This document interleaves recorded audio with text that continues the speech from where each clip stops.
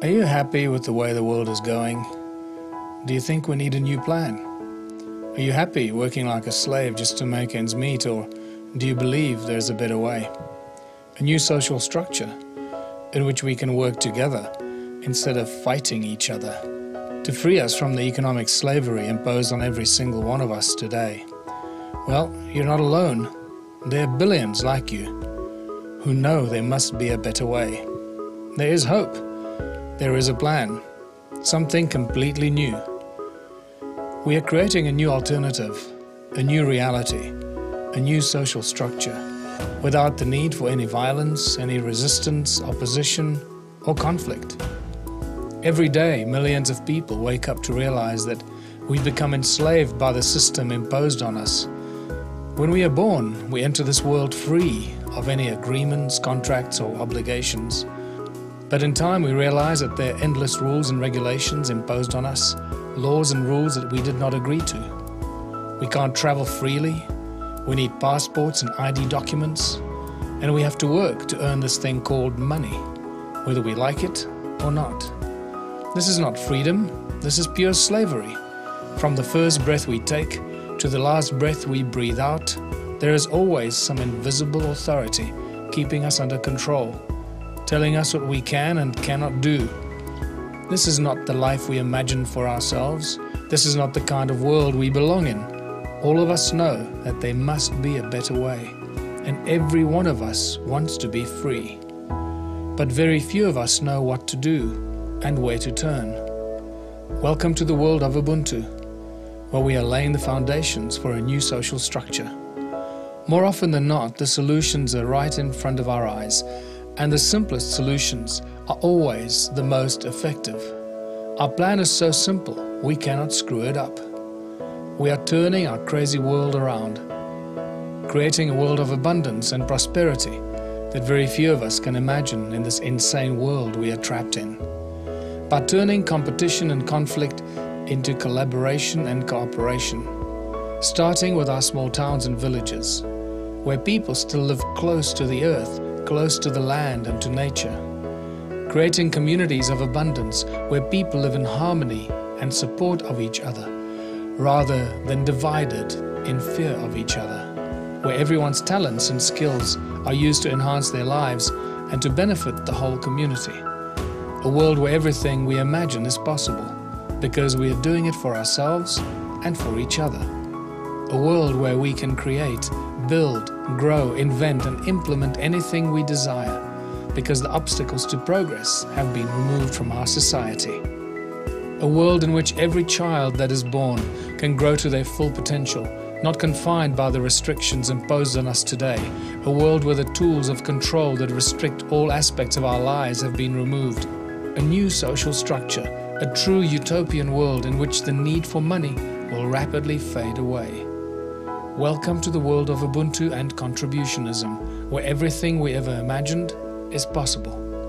And it all begins with one small town.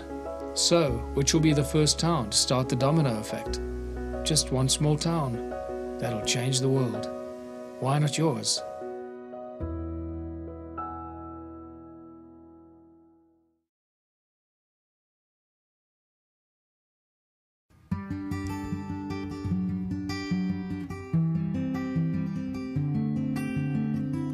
Hello, I'm Michael Tillinger, and I'm the founder of the Ubuntu Liberation Movement. Welcome to the launch of our new strategy and plan of action, which we call One Small Town Can Change the World. So, what is our plan? First, we find a small town of around 5,000 people who want to participate in their own makeover, their own salvation, their own rescue mission. Then we find consensus between the people, the mayor, and the council. We identify the special skills and talents of the people. We identify the industrial and environmental potential of the town. Then we develop a razor-sharp business plan for a variety of community projects to match these skills and individual potential. These projects are actually meticulously well-planned businesses, but there is one huge difference between these and other businesses. These belong to all the people of the town, together with the investors that made it possible. Everyone in our town who participates in the transformation will contribute 3 hours per week towards one of these new projects. This creates a powerful free labor force that no other corporation can compete with. Then comes a really critical part of our plan. We analyze how much our town needs to consume of everything we produce. And then we produce at least 3 times as much as we need. We can do this with ease because our cooperative labor force. Everything we produce is distributed freely to everyone who participates, and the other 2/3 are sold on the open market to our neighboring towns and cities, or even exported if need be. But herein lies the twist. We sell whatever we produce cheaper than any other supplier. How is this possible? Because of our free labor force and the ingredients that we supply ourselves. And so, in a strange twist of fate, money will become the tool that destroys capitalism. It becomes clear that contributionism devours capitalism wherever it may be. This will lead to a substantial income stream from all our projects very quickly. From food to technology, healthcare to music, tourism to engineering, and so much more that would not be possible in a capitalist model. Why? Because it would simply not be financially viable. Set your imagination free and imagine how much wealth our little town will create from just 50 new projects. But what do we do with all this money? We keep it simple, as we always should. 1/3 goes to the investors or the farmers or the factory owners that turn their businesses into a community project. 1/3 goes to upgrading and maintaining and constantly creating new projects based on the needs and skills of the people. And the last 1/3 is distributed equally to everyone who participates in the projects. This provides for an elegant and simple transition phase. No one has to leave their job because everyone has 3 hours a week.